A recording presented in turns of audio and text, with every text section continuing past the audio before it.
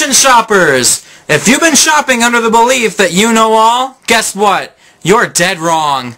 While people are shopping, they believe that they're supposed to be treated like gods. Why would you believe this? You're not as great and smart as you really think you are. Now, this video is aimed at everyone. I'm not just pinpointing at a certain denomination or race, so there's no need for any comments that's yelling at me and telling me that I'm blowing this out of my ass, because I'm not. This is how I really feel about this subject. I hate the concept that the customer is always right.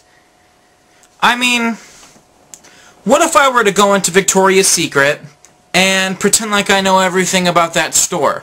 I go in and I start using the lotions, and a lady comes by and says, "Sir, you can't go opening all of them and using them."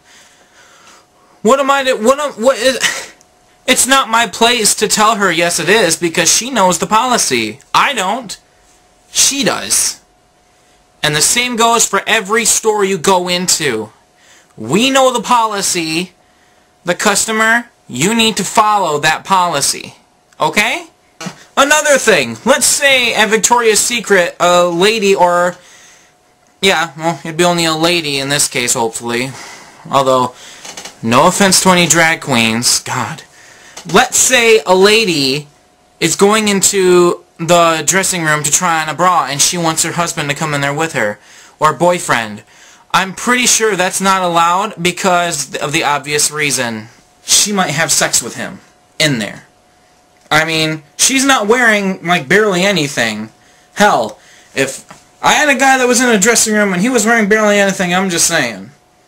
As far as I'm concerned, I never think that I know everything about a store.